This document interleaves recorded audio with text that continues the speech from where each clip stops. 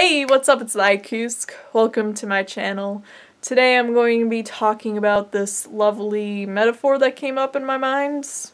Yeah, that's basically it. Anyways, I was thinking about abandoned buildings last month. I've always had this obsession with abandoned buildings. I don't know why, or just abandoned structures that have been taken over by Mother Earth. The environments, you know? Earth took it back. And it's just so interesting to see it. I think there's a certain aesthetic to it. Obviously, with certain places do represent time where we did not do the right thing. Or, you know, in some cases, it represents a time where people had fun. Each one of these places has some sort of story to it, and obviously there's a story to its fall. Some of them are tragic, some of them aren't really, you know, some you can look back and be like, you know, that was a good time. Others you can be like, how did this happen? It's a really weird rabbit hole, these things. And I think I'd have to compare this to Uranus and maybe Neptune now that I think of it. Unlike Pluto, Uranus kind of, I guess, just builds and builds. You know, whatever's new is whatever's new. Pluto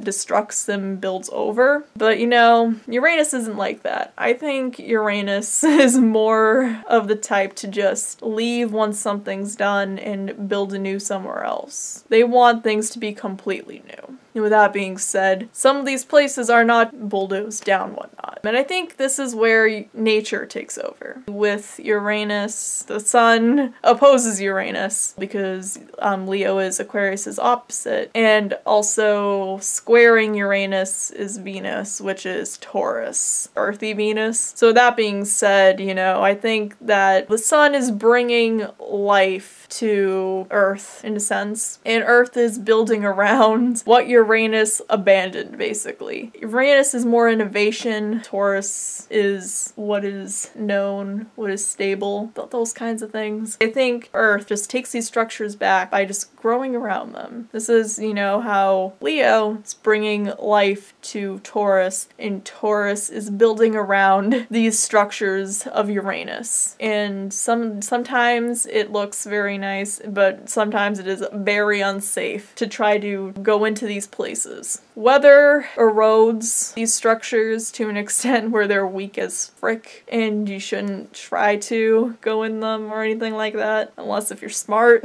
These places just take up so much space, and with all these like unsanitary, unsafe environments, Pluto, which is Taurus's opposite, will have to come in and destruct them at, well, you know, I guess bulldoze them down at one point. But basically, you know, like I said, at a certain point, when Venus fully grows around a structure, Pluto will like at one point have to tear down the weak structure behind it and change it. And sometimes I don't know.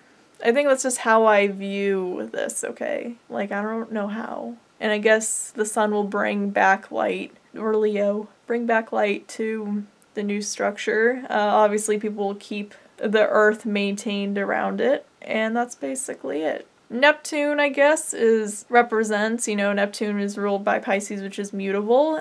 Basically, Neptune would represent nostalgia we feel towards these places. We'd kind of romanticize them a little bit. When we see, like, an amusement park, an abandoned one, be like, oh, we might have had good times here. Even though, like, there's an obvious reason why this amusement park was shut down. Like, it was either you went once a long time ago, or someone died in there. Or it was Action Park. You know what I mean? You know what I mean?